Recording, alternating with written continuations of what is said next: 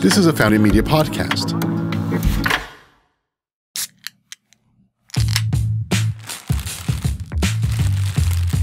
Hi, everybody. Welcome to another episode of Packing Taste. Today we're doing things a little bit differently. We're recording live at the Long Center here in Austin, Texas. First, we'd like to thank Richard's Rainwater and Brain Juice for hydrating us and keeping our brains active during a crazy week here.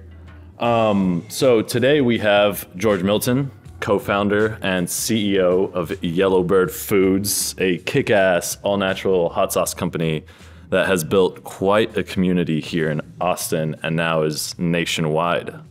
Welcome. Thanks so much for having me. I'm happy to be here. Yeah, of course, man. Of course. I think we've picked a good day. It looks gorgeous outside. South by is popping off. Have you caught any shows this week? And I have not. I was out of town for the first part of it. Okay. But I will be downtown tomorrow, so I don't have a pass. I don't have a. But you don't need a pass. I don't need a. Yeah. People just know me. They see me come in. Yeah. Well, I mean, every time. This is probably the fourth year I've done South by, and I've gotten away without a badge. You really don't. There's so many like off venue things that don't require a badge now that it's really like its own event. Because music starts Wednesday, so it's like a 5-day thing, but it starts kind of the week before, and every bar, every venue has a live show, right? Yeah, it's great. Yeah. But that's what Austin's like all the time. Yeah, true. Just on brain juice this week, you know. Do you have any crazy South by stories that we can kind of start off with? Oh man, crazy South by stories. Well, before I was doing hot sauce, I was a bar musician. Oh yeah. So I've played not in South by shows, but I've played downtown or like in the South by mess.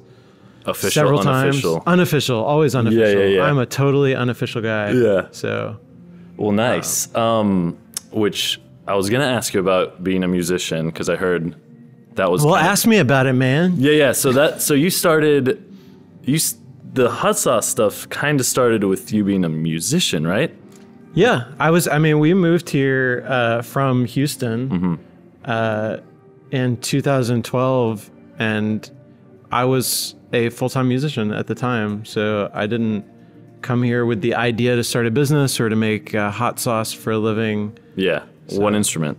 Well, I did piano bar, like dueling piano bar. Okay. Stuff for a long time. Are you familiar with those? No. I'm familiar with the piano. Okay, you've heard of the piano before? Okay, that's a starting point. Yeah. But so like dueling piano bars, it's like you got two folks playing the piano and yes, okay. And they sit across from each other and it's rambunctious and you get people to sing along and you have people on the stage and it's all cover music, right? And was that like at one place or were you trying to land gigs all over town? So I played when I was. It's hard to take a piano around. You're right. Yeah. I've tried it. But it's so I was doing it at one place for a while, and when I was in Houston, I was playing full time at a place called Pete's, which is in downtown Houston, and there's one here too on 6th Street. Yeah. So I play there. I'm actually playing tomorrow night, so I'll be right in the middle. Yeah, I'll be right in the middle of all the South by. But I was doing that when I moved here, and when I first moved here, I was literally like dragging not a piano, but a lot of these like. When you do live piano shows, a lot of it is like a keyboard. It's a full length weighted, 88 key keyboard. And you put it in a piano shell. So like a wooden replica. Okay. So you're just taking the keys. So you're not bringing the whole soundboard of the piano, right? Because that's what's like super heavy. And then I actually built some like grand piano shells and I would just and I had a sound system and I would just travel around. So when I first moved here, I was literally on the road for 3 out of 4 weeks of the month, On the road here in Austin or going to cities? Just all over the place. Okay. Yeah. Doing bar shows, playing weddings, playing whatever. So I moved to Austin to play music and I ended up out of town more than here. Yeah. And that kind of like, trying to land your own gigs and essentially being your own boss as a musician, kind of, did that give you some sort of framework to I think to the sauces? So I think that being a freelance musician, because before I did piano bar stuff, I played in bands and I played in bars, which a lot of that is just a lot of like booking yourself at bars. And I don't do a lot of it now anymore. I don't have time for it. I just kind of pick up stuff every now and again. Yeah. So I stay, I still got it. Yeah. But a lot of being a musician is just kind of schlepping around from bar to bar and like, this is why you should hire me. And I'll come do Wednesday night for free. And, I'll donate the cover or whatever, like just stuff it's just a hustle. It's nonstop. Cause playing a gig is not the hard part. The hard, like 90% of the hard part of being a musician is getting a gig, any gig. And then, getting enough gigs to where you can support yourself. Yeah. Or like you're not completely starving. You can like make a bit of a living and have a place to live and all this sort of stuff. And then probably another like 8% of the difficulty is like getting your gear there and setting up. And then like once you've got the gig and you have your gear there, like playing is kind of the easy part as long as you like practiced and stuff like this. So I was going to say, like, kind of in business is like you have this problem, and that's like the biggest problem, which would be landing the gig. Once you land the gig, then you have, okay, well now I need to get all my gear there and need to make sure it's all working. Yeah, there's analogies, man. There's all sorts of business analogies. Yeah. And then once all the gear, everything's ready, it's like, all right, now I got to make sure that these people love my music. So it's kind of like you finish a problem, tackle the next one.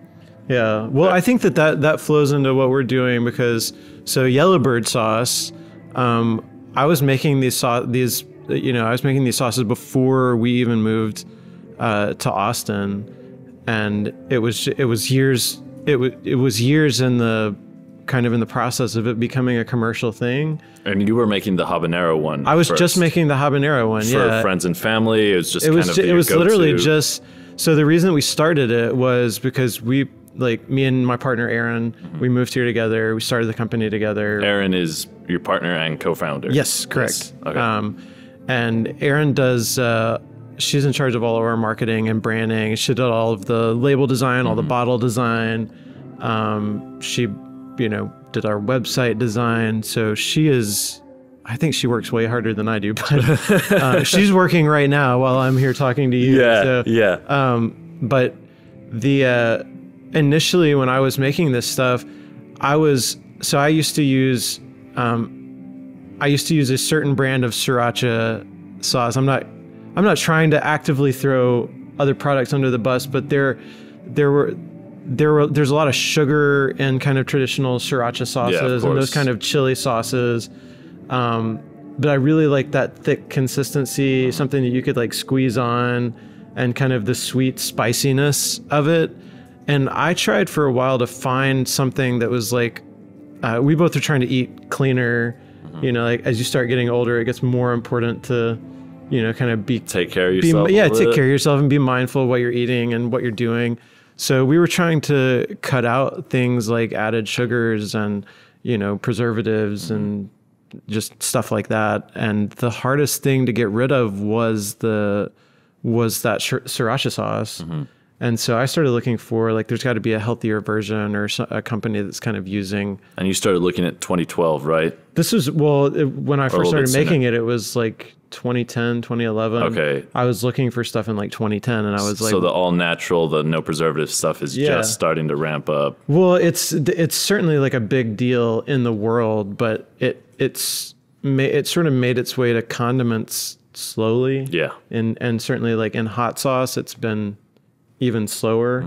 That's sort of one of, I think as I've learned more about it, that's sort of one of the places where where it's slow to catch up to the market. Like hot sauce is not generally a trendy, like if you do coconut water or something and you're not paying attention to trends, then that's, or I don't know, nut butters like almond butter or something like. But okay. So you were, going back, you were at your house making this sauce, and you're like, I'm not going to put potassium sorbate or xanthan gum here in this sauce at my house. I'm going to make it normally. Right. I'd make it like normal ingredients. Yeah, like stuff that you would make for your family that like you would be happy with like Yeah. giving, that I could like, would be happy by eating myself. Yeah. And so we were just making it at the house, and I was kind of like giving bottles to friends of mine and stuff just to like, hey, try this. What do you think? You know, like. And they would ask for it, I imagine. Like. Yeah, well, at first, I mean, the first, I don't know, 20 or 30 versions of that sauce were terrible.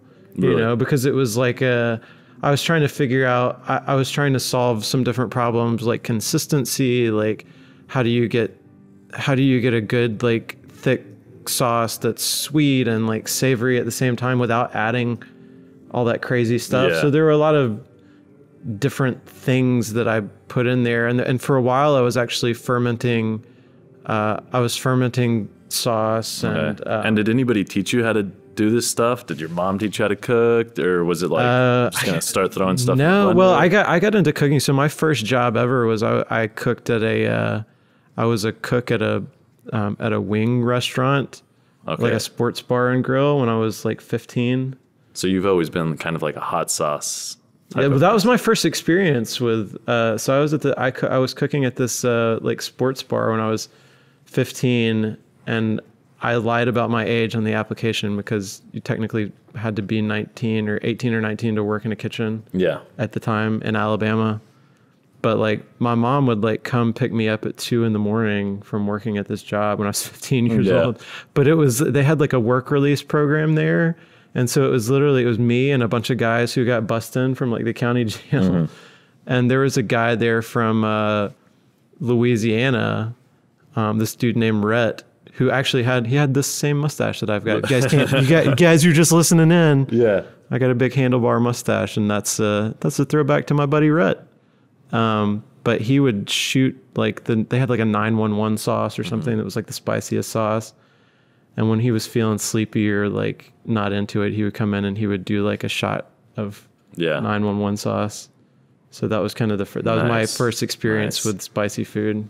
Okay. And then when was the moment when you're like, well, you know, people are asking me for this. I'm going to start maybe bottling this in larger quantities. Did you take it to farmers markets? The first you already thing, have fans? The first thing, I think the first thing that set it off in the story that I kind of like to point to is like, when did we decide to make it something more than something we just made at home? Was like, I was playing at bars around town, and I was, you know, letting people try it. And there were folks. So at the time there was a friend of mine who had a corn dog stand on 6th Street in downtown Austin. And 6th Street in Austin is kind of like the Bourbon Street of Austin. That's like where everybody goes to party and go to bars. Playground. Yeah. So like a friend of mine had a corn dog stand on 6th Street in Austin. And he was like, hey man, it'd be cool if I like put some of this on, you know, like put it out at my corn dog stand. And I was like, okay, that'd be cool. And I started like, cause I've made like as a musician in bands and stuff, like I made several studio albums that, you know, that I was promoting when I came here. And so I was always like playing shows and like, hey, I got albums for sale, like doing the whole like musician hustle.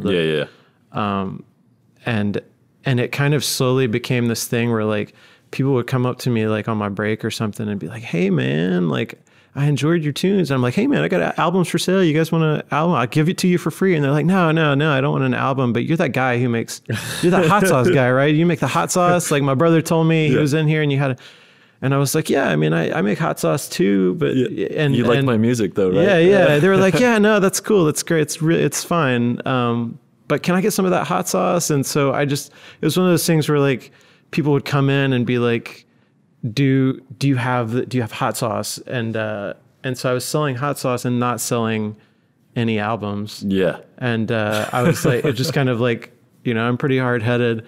And it was like one of those things where it took a while for it to sort of click. And then I kind of came home one day and I was like, Aaron, what if we like tried to sell hot sauce? And at the shows or just not at the shows, just, I mean, like the first year or so, like I was just like selling it. Like I've sold a lot of hot sauce, like out of my trunk in parking lots and like some shady stuff. It's the true hustle. It's this hustle. But, it was really like we started taking it to farmers markets after that.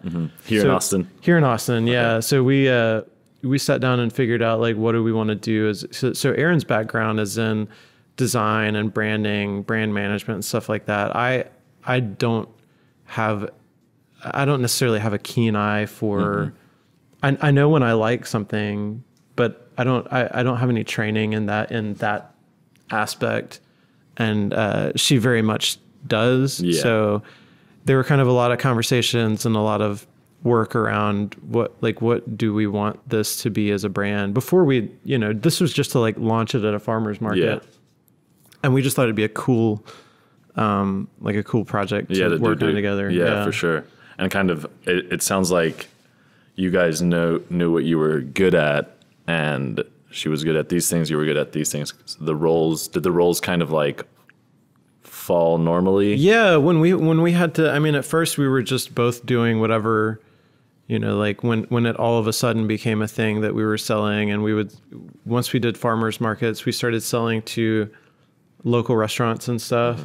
So I had to literally just like spend all week making hot sauce and then drive it around to a handful of restaurants here in town. And so we kind of decided that my job was everything inside the bottle and her job was everything kind of outside the bottle. Nice. That's how we defined it for probably the first, I mean, really that's how we would still define it. Yeah. I think. But that's what's on your resume. Yeah, I do and stuff. Bottle. Yeah. That's my business card. George Milton. Yeah. Yellowbird sauce. Inside the bottle guy. Nice.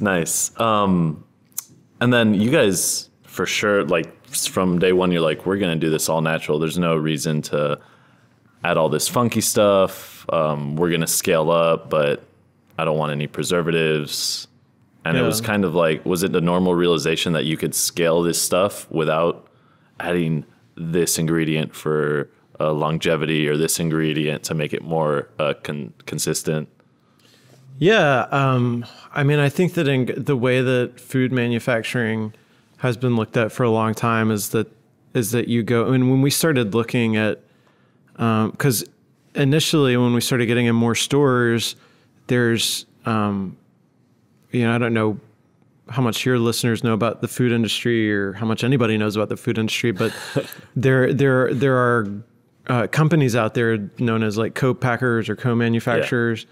So you can take a product to them and it's their kitchen, it's their staff, and they make the product, for you. Yeah. And then you basically like market and distribute it.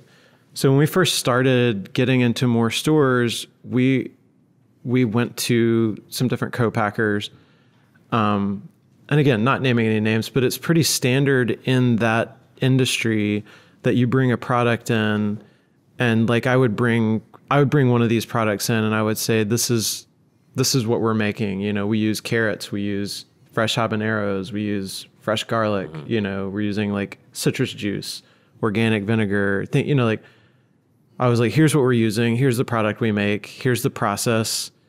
And I would hand it off to them and they would do a test batch and they would be like, okay, instead of carrots, we found this carrot puree product from Del Monte that has 42 ingredients in it, and it's like whey protein isolate and xanthan gum. You have to be a scientist to understand what's in it. And I'm like, can't you just like, I just use carrots. Here's a carrot. Yeah, like here's a carrot. Just take this carrot. Yeah. And like cook it and blend it up with like some peppers and stuff. And they're like, oh, well, that's too much processing time. They're like, we just basically want to like dump some stuff and mix it up and put it in a bottle. And I went through that a number of times and we said, well, let's just find a kitchen space and make it ourselves. And so we make it ourselves. Yeah. And I think most co-packers, and again, not to dog on any manufacturer, but they're good at the manufacturing side. So they try to minimize costs here, speed up production here. Cause it's not co-packers. It's not just your brand they're dealing with. They're dealing with 20 other brands. Well, and a lot of co-packers, it's a model that's not optimized to make a better product necessarily. So they're generally getting like a tolling charge. So they'll make some set amount per bottle. They'll make 80 cents a bottle or, $20 a unit, and there's co-packers for not just in the food industry, but I mean like, electronics and clothing and a lot of for everything. Yeah, for yeah, everything. Like most of the stuff that you buy is not manufactured by the company who's selling it to you, even if they kind of position it that way. But like you go, when you go to a co-packer, it might be like in the early days, we were talking to co-packers who specialized in like hot sauce and salsa. And because our product is different, it's like this thicker, it's not chunky salsa, but it's also not like a thin, you know, like vinegary hot water, sauce. Yeah. So nobody was optimized to make this specific product. They were like, well, we can make it as a pepper sauce. We can make it as a chunky salsa. And I'm like, that's not what it is. Yeah. And it's like, well, in order to, you know, and through no fault of these companies, it's like, well, we need, you know, $200,000 of different equipment to make exactly what you're making. Yeah. And so. Jeez. Okay. So trying to manufacture hot sauces, so for those listening and those who don't know, this is a very crowded category in the retail space, in the grocery space, in the food service. There's, especially here in the South and Texas, like there's so many hot sauces, and you guys were creative enough, bold enough to say, we're going to do this. Right. So what advice or like what strengths did you guys play on to say we're going to go into this crowded category and just totally dominate it? Like, where was the starting point with that process? Well, I don't think that we came in and said. I mean, certainly, like we're very optimistic people. Mm-hmm. I think you have to like come in with a certain, you know, any category. I mean, so like any category you can think of is crowded unless you're inventing, you know, a new category thing. Yeah, unless you're inventing protein ice cream or something. Mm-hmm. And now that's a new category.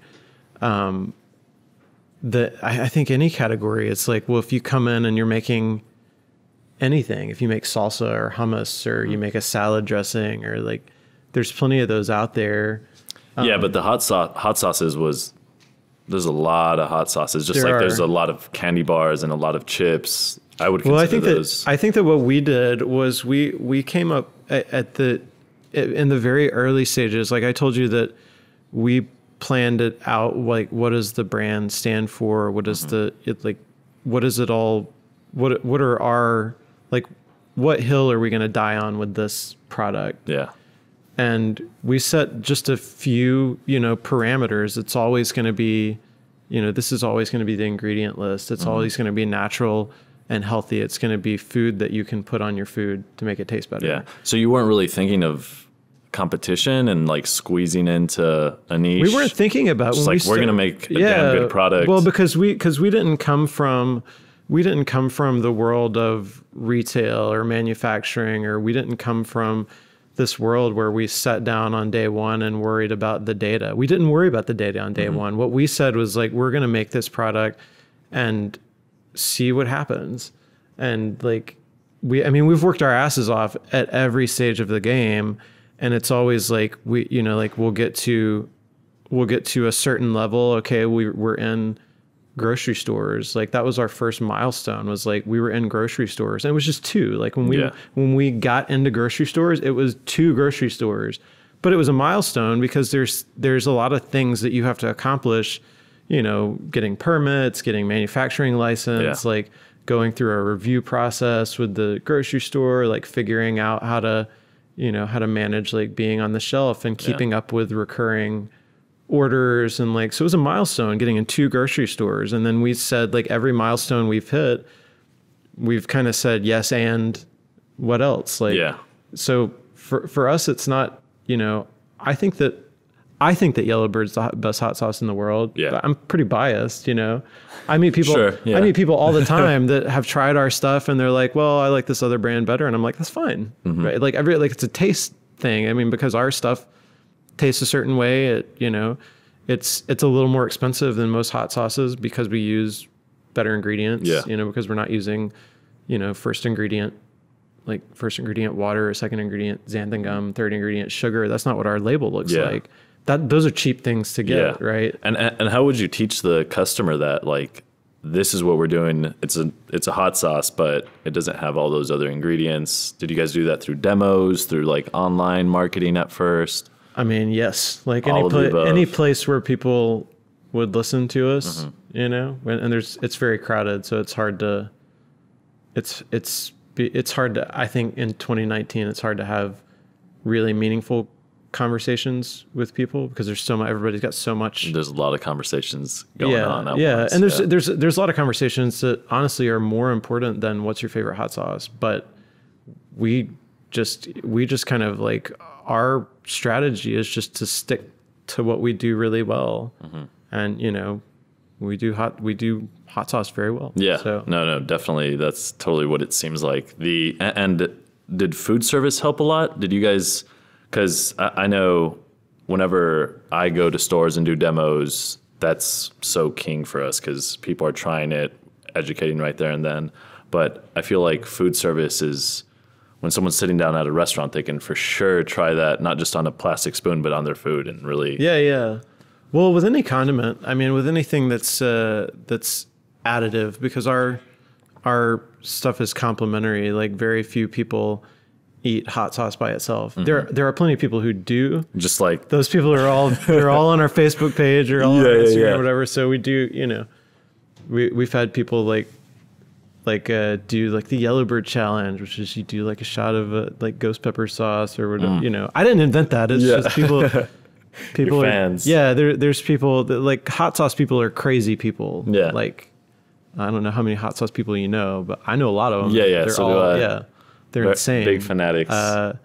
But so like having people try, because it's hard to know if you like a hot sauce or a chimichurri or a ketchup or a mustard. It's hard to know it if you like it just tasting it by itself. So you have to put it on, you know, so food service helps, but you know, demos help. But food service is better than demos just because people can put it on. Yeah. If you come in, if you're like, okay, well, because like at a demo, we can only bring one or two things to try it on. Like, here's a chip to try hot sauce on. It's not like people sit around just like, I'm just going to eat a snack of chips and hot sauce. You know.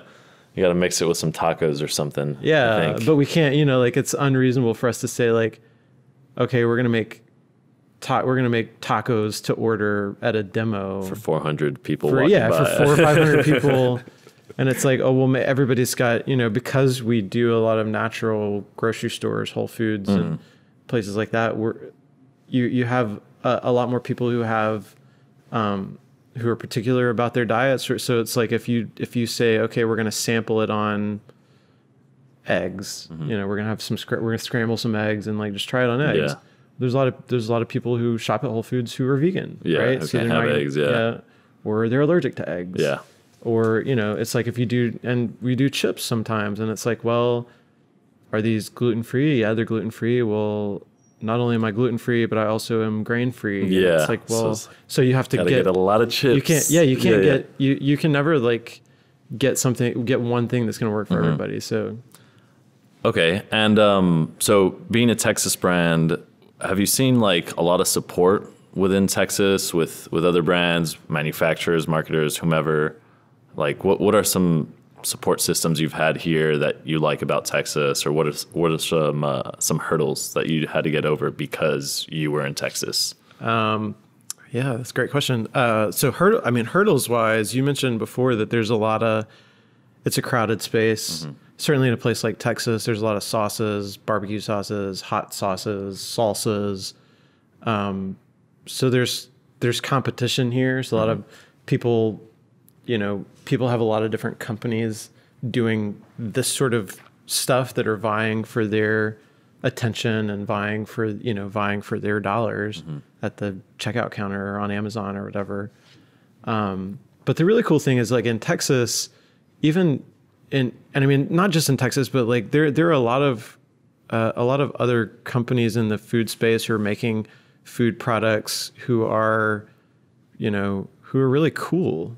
You know, there's some people that will be kind of snobby about it, and they'll make a product and that's competitive and like sometimes it gets a little dirty out there, but like I think by and large, and especially in Texas, like brands are mostly like collaborating and getting along and stuff. And we work with a lot of other, there's a lot of great food makers in Texas, in Austin, Houston. That's what we're covering here. Yeah. So, like Dallas, like all over the place, there's great food scenes, both restaurant scenes and manufacturing scenes.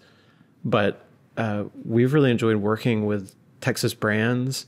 We do it all the time. A lot of collaborations. Giveaways. Yeah, we'll do giveaways or we'll collaborate. You talked about demos in stores. So we're always like trying to collaborate with other Texas brands on doing a demo or doing an event or something like that. And the other thing about Texas is that people in Texas love buying Texas products. Right? Oh yeah, there's a lot of pride here. There's a lot of state pride, and I think every state has a certain amount of state pride. But I certainly as Texas, think though? I don't think any state has as much state pride as Texas, and you guys can fight me on that, but I would disagree. I've lived in a handful of other states, and like people just boast about Texas, and it's all true. Yeah. if you guys don't live in Texas, you're missing out. Yeah. Can you share like an aha moment you recently had, or like a milestone you guys just reached? Oh man, those are always the best feelings, I'd say. Dude, I feel like I have an aha moment every day because I'm a thick-headed guy, so like something will seep through like on a weekly basis. But we did, like, as far as milestones, we just launched a organic certified line, which we were talking about earlier, but not with the microphones on. So we just launched a certified organic line. That's this guy right there. Yeah. But there's 3 other flavors. So we launched that nationally with Whole Foods. That happened last week. So that's a project that's been literally like 5 years in the making. It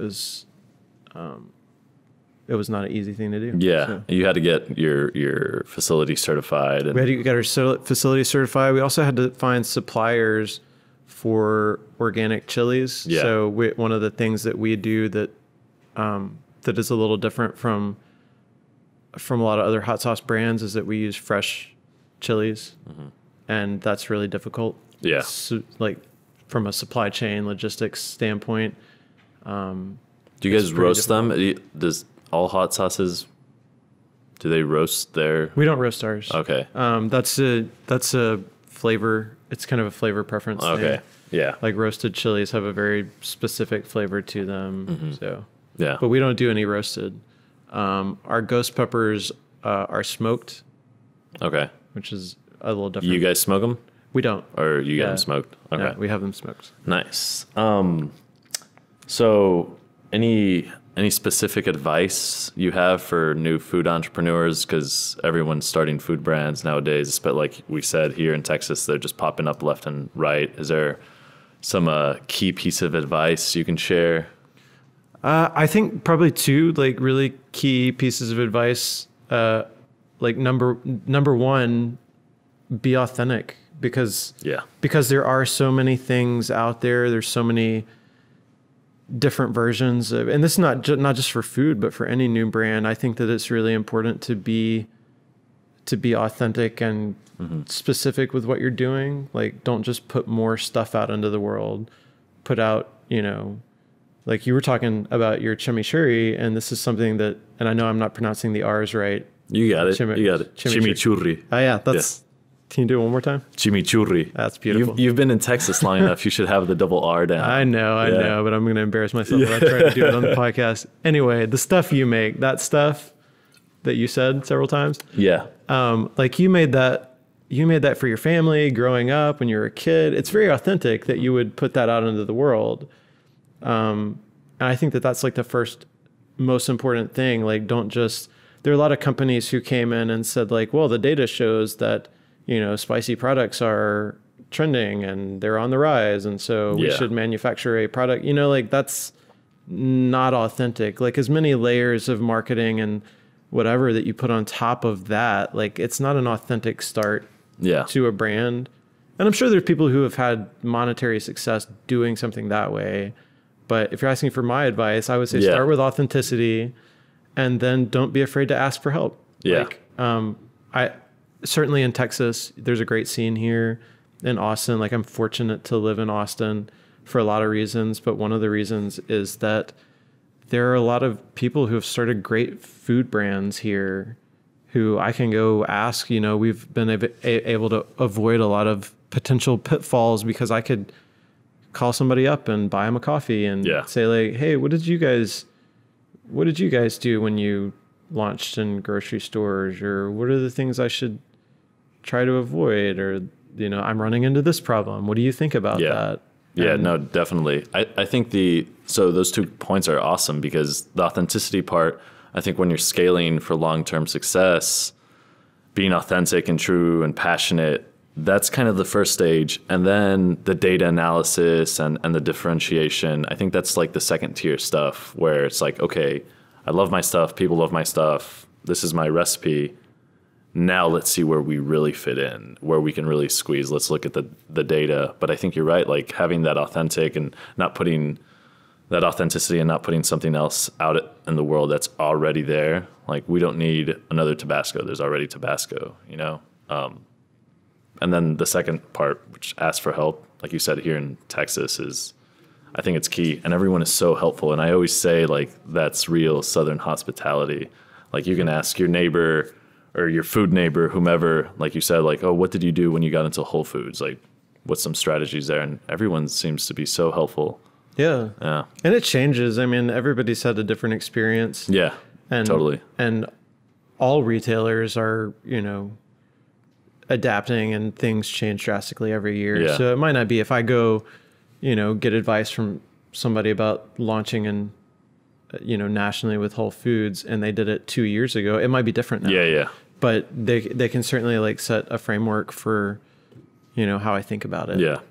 Okay. One of the last questions I like asking my guests, and I'm going to ask you this obviously, but how do you manage what you want to do with what you should do with what you have to do?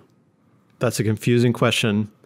So what you want to do, you want everyone to have your hot sauce. Yeah. What you should do is probably scale in an appropriate manner, right? Mm-hmm. And what you have to do is like, well, I have to pay my employees. So kind of in a sense like that.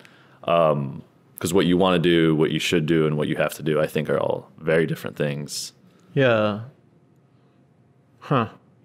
Oh man, I wish I had gotten. Is that an Aaron question? No, it's. I mean, I think it's a good question, and we've certainly like dealt with, like, how do we manage growth? How do we manage, you know, like managing finances when you are growing, you know, fast is hard to do because your expenses next month are going to be very different than your expenses this month. Yeah, and I even read one of your articles about like being able to give something up when you have to. So that falls into that question is like, I want to do this, but maybe I should cut ties now and cut my losses now. Yeah, we try to do that, and I think it's fairly sort of like popular knowledge in the startup community in general, or with the entrepreneur crowd, that you want to like fail fast, or what is the term there? I can't remember what it is, but it's fail fast, fail forward, or fail fast, fail off. Yeah, you got it. Yeah, there we go. Fail fast, fail off. And so it's, I mean, with us, it's one of those things where like we try lots of different stuff. We've tried different packaging options. We've tried, you know, different strategies with our team. So like growing a team is, especially sales and marketing, like growing the team is hard because it's hard to figure out exactly what the next thing you need is. Because you think it's one thing, and then you hire for that, and then maybe it's a little bit different. Yeah. And so what we've tried to do is be very like, just kind of be very honest and accountable and say like, hey, we're doing this, you know, like I try not to be too, these are all my recipes, you know, but I try not to be too like have too much of a big head about that. It's like, hey, if something, we've released a bunch of small batch stuff along the way. Some things have been more popular than I thought they were going to be. So like our ghost pepper sauce, for instance, was only supposed to be a small batch thing, but people kept asking for it and asking for it. And so it became a regular item. Yeah, of course. But then there's plenty of other things where like we'll release something as a small batch thing and it'll be like, that's, people don't like it. It's not working and we'll have to cut it. And I'll be like, well, oh, well, that was something cut that didn't the losses. Work. Yeah. So we try to not waste more time and money. That there's this fallacy of like a lot of companies do about throwing good money after bad, which is essentially when you say, I'm going to stick with this program because I've already invested so much time and money in it. And we try not to do that. I think it's irresponsible for a growing company to be spending time and very limited resources on something that is not helpful. If you know that it's not helpful, then stop doing it as fast as you can. And then I think growing our, managing what we have to do with what we want to do. We want to make everything, of course, like it's once you get into the food industry, and you probably have experienced some of this yourself. You go into the store, and we had this experience over the last 6-7 years of, we went into the store, we said, hey, there's a gap in this hot sauce section. There's something that we want that doesn't exist. And so we created it, and it was a big hit, right? So now that is like in my brain, when I'm like in the store and I want something that doesn't exist yet. Yeah, of course. And I see it, I'll make a recipe for something at home or whatever. And I'll be like, man, this should be out in the world. And I think we could do this. And I have to check myself, like, cause I'm constantly doing R&D stuff. And the fact that like, I've been making different products at my house, test products like every week for the last 7 years. And we only offer this stuff, we only offer like 5 things. Yeah. That I think is a little bit of a testament to like the restraint and focus that we try to have with what we do. Yeah. I mean, starting a food brand, I love it. And I'm sure, like you're just saying right now, it gives us a reasoning to cook every day, right? We can test stuff here and there. So I'm totally glad that there's a lot of people doing that out here in Texas. But we're going to have to wrap up here. But I want to thank the Long Center again, and Richard's Rainwater and Brain Juice for, again, sponsoring us, hydrating us, keeping our brains going. Thanks, y'all. Yeah. And George, pleasure having you on the show. I hope we're teaching the community a little bit more about food and manufacturing here in Texas. But if you guys haven't tried Yellowbird, go out to your local Whole Foods or some other all-natural stores. They're nationwide, and the sauces are kick-ass on pretty much everything. So thank you guys for listening, and we'll talk to you guys next week.